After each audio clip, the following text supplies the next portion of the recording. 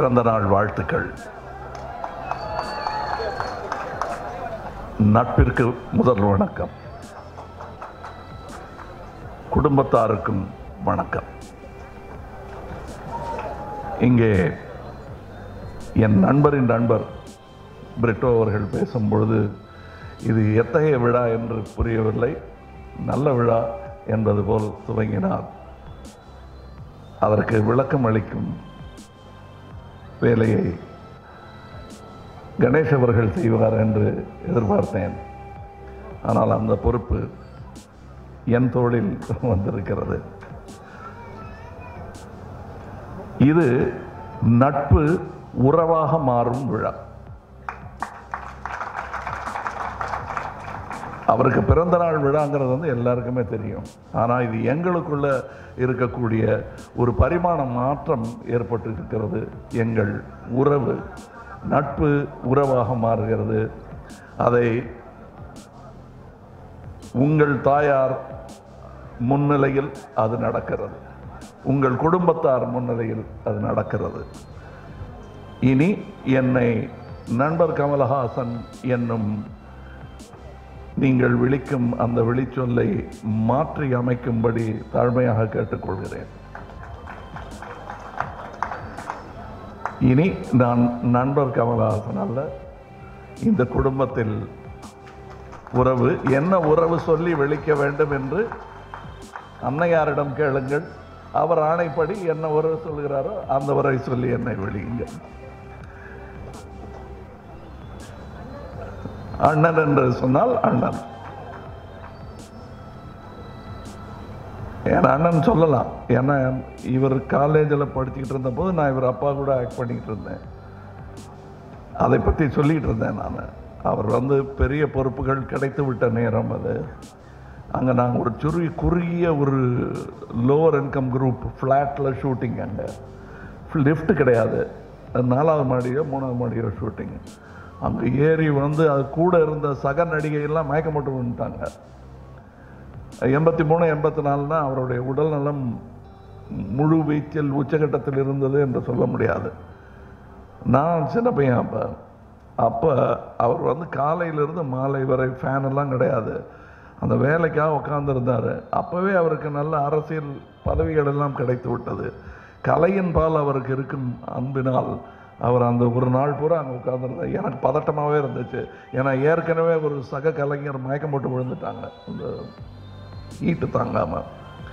இப்படி உழைத்து அவர் பிறந்த இடம், வாழ்ந்த இடம் இதெல்லாம் உங்களுக்கு இதில் ஆடியோ வீடியோவில் காட்டினாங்க.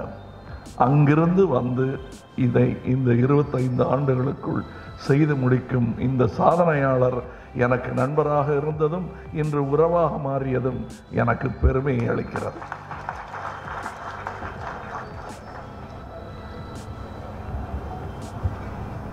பறவைகளின் ஓமானம் சொன்னார் தம்பி. நான் எப்படிப்பட்ட பறவை என்னும் ஓமானத்தை பிரிட்டோ அவர்கள் சொன்னார்கள். பறக்கிறேன், மக்களுக்காக பறக்கிறேன். கூட யார் வந்தாலும் அங்கே நண்பர் சொன்னது போல், அறிவிப்பாளர் சொன்னது போல் வேட்டையாடி விளையாடுவதல்ல என் வேலை. கூட பறப்பேன். நான் எப்படிப்பட்ட கழுகு என்று சொல்லிக் கொள்கிறேன். நான் கோழி குஞ்சுகளுடன் வளர்ந்த கழுகு. நான் கழுகென்றே எனக்கு தெரியாது.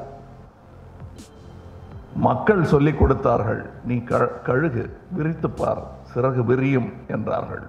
விரித்தேன், விரிந்தது. பற என்றார்கள், பறக்கிறேன்.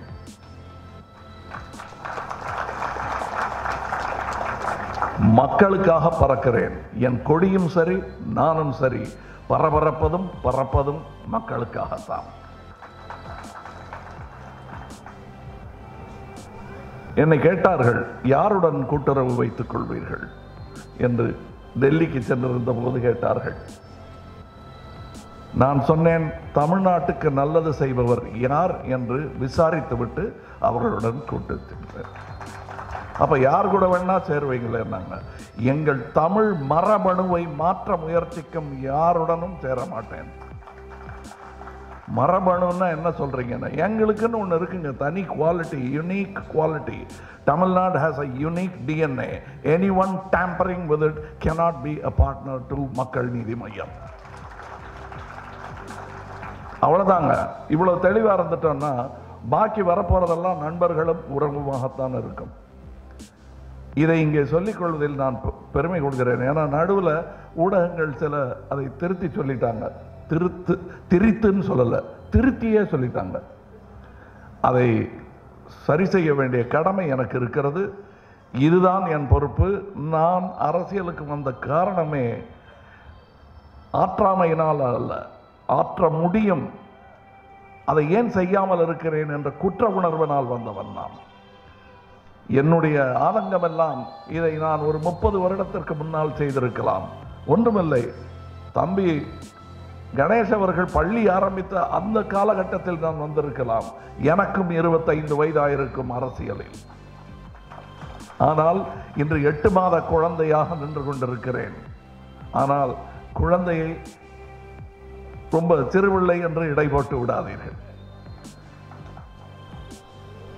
இது தமிழ் மக்களுக்காக நான் செய்ய வேண்டிய கடமை. எஞ்சிய வாழ்நாள் என்று ஏதோ இருக்கிறது, கொஞ்சத்தை தூக்கி கொடுக்குறீங்களே, என்னன்னு தவறுதான், மன்னித்துக் கொள்ளுங்கள். ஆனால் எஞ்சியதெல்லாம் மக்களுக்காகத்தான். ஏன்னா இவருக்கு ஞாபகம் இருக்கும், இவருக்கு ரொம்ப வேண்டியவர் ஜேபிஆர் அவர்கள். அவர் ஒரு விழாவில் சொல்லிட்டு இருக்கும்போது, எல்லாரும் ஒரு வழியாக தான் வரோம் உலகத்துக்குள்ள, வெளியே எப்படி போகிறோம் அப்படிங்கிறத பார்க்கணும். ரொம்ப எளிமையாக சொன்னார் அந்த விழாவில். எனக்கு ஏதோ பட்டம் கொடுத்தாங்க அந்த விழாவில். அவர் பேசும்போது சொன்னார், நீங்கள் இருந்தீங்களாங்க? இன்னைக்கு இருந்தீங்களா? இல்லை. பட் அந்த பட்டம் கொடுக்கும்போது சொன்னார் அவர், இது எப்படி வெளியே போகிறோங்கிறது தான் முக்கியம். அது எப்படியோ ஒரு சின்ன வார்த்தை தான் என் மனதில் தைத்து விட்டது. அன்னிலிருந்து யோசிச்சுக்கிட்டே இருக்கேன். இப்போ என்னை வழி அனுப்பி வைக்க போகும் தமிழகம் வேறு தமிழகமாக இருக்க வேண்டும் என்பதுதான் என்னுடைய ஆசை. இன்று இருக்கும் தமிழகம் போதாது, பத்தாது. இந்த நிலையில் 40 வருடம் முன்னால் இருந்திருக்க வேண்டும் தமிழகம். அதை மாற்ற வேண்டும். அதை மாற்றும் ஆளுமையும் வல்லமையும் இளைஞர் சமுதாயத்திடம் இருக்கிறது என்று நான் திண்ணமாக நம்புகிறேன். எண்ணிக்கையை கேட்டால் பிரிட்டோ அவர்கள் சொல்வார்கள், இனி வரும் அரசியலை மாற்றப் போகும் கூட்டம் அந்த கூட்டமாகத்தான் இருக்கும். அவர்களுடன் நான் அடிக்கடி பேசிக்கொண்டிருக்கிறேன். அந்த பேச்சு இனியும் தொடரும். அதற்கு ஏதுவாக இவரை நான் உறவாக்கி கொண்டேன் என்று நினைத்து விட வேண்டாம். இது ரொம்ப நாளாக நட்பாக இருந்தது, இன்று உறவாக மாறி இருக்கிறது. இது இனியும் தொடரும். அவர் சொன்ன ஆசைகள், அவருடைய ஆசையும் என்னன்னா, தமிழகம் சிறக்க வேண்டும், கல்வி சிறக்க வேண்டும் என்ற அந்த நோக்கில் தான் சொல்லுகிறார். அதற்கு என்னால் ஆன ஆவண எல்லாம் நான் செய்து காண்பிக்க வேண்டியது என்னுடைய கடமை. இங்கே குடும்பத்தில் ஒருவனாய் என்னை சேர்த்து கொண்டு எனது அன்னையுடன் இங்கே அமரச் செய்து எனது அன்னையாக அவரை நான் மதிக்கிறேன். காரணம், என்னுடைய பெருமைகளை எல்லாம் இப்படி அமர்ந்து சந்தோஷமாக பார்க்க எனக்கு வாய்ப்பு கிடைக்கவில்லை. சின்ன சின்ன பெருமைகள் தான். பட் அதை நான் வருவானா வரமாட்டானா, ஜெயிப்பானா ஜெயிக்க மாட்டானா அப்படிங்கிற பதட்டத்திலேயே எங்கள் அம்மா போயிட்டாங்க. ஸோ வெற்றியாளர்களின் தாய்மார்கள் அங்கே அமர்ந்து கொண்டு அந்த வெற்றியை ரசிக்கும் பொழுது பொறாமையை விட எனக்கு ஒரு விதமான சந்தோஷமே தோன்றும். ஏன்னா அது என் கதை. இந்த கதை எவ்வளோ அழகாக இருக்கு பாருங்க அப்படின்னு இதை பார்த்து ரசித்து கொண்டிருக்கிறேன் நான். அந்த அப்படி ரசிக்க வந்த ரசிகனாகவும் என்னை நீங்கள் ஏற்றுக்கொள்ளலாம் இந்த குடும்பத்தில். நன்றி. அதில் 3ஆம் தலைமுறை குடும்பத்தில் இருந்த 3ஆம் தலைமுறை என் மடியில் அமர்ந்து கொண்டிருந்தார். இப்போ பார்த்தீங்க நீங்கள். ஸோ இந்த சந்தோஷம் கிடைப்பது அரிது. இந்த அரிய வாய்ப்பை நழுவ விடக்கூடாது என்பதற்காக இங்கே வந்தேன். வரும்போது நண்பர் மகேந்திரன் அவர்கள் கேட்டார்கள், பரிசு பொன்னாடை. எங்கள் விழாக்கள்லாம் பொன்னாடை கிடையாது, அதை தவிர்த்து விட்டோம். மாலைகள் கிடையாது, தவிர்த்து விட்டோம். ஆனால் இவருடைய ஒரு பத்திரிகையில் இவர் அடித்து அழைப்புதழில் நாங்கள் பார்த்தபோது என் தகப்பனாரின் ஞாபகம் வந்தது. காலகாலமாக அவர்கள் தயவு செய்து பரிசு கொண்டு வராதீர்கள் என்று எழுதியிருப்பார்கள். அப்படி சொல்பவர்களின் அடிநாதம் என்ன என்பதை நான் உணர்கிறேன். அதனால் ஏன்னா இந்த அன்புக்கு ஒரு விலைப்பட்டியல் மாதிரி ஆகிடும். பரிசு கொண்டு வந்தான்னா அதுக்காக தான் அவங்க வந்து பரிசு கொண்டு வராதீங்கன்னு சொல்கிறாங்க.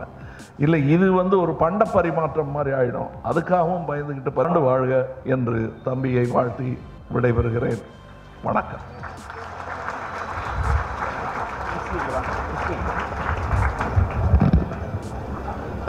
எட்டு மாத குழந்தை என்றார். இந்த 8 மாத குழந்தை விஸ்வரூபம் எடுத்ததையும் தமிழகம் பார்த்திருக்கிறது, எடுக்க போவதையும் தமிழகம் பார்க்க போகிறது.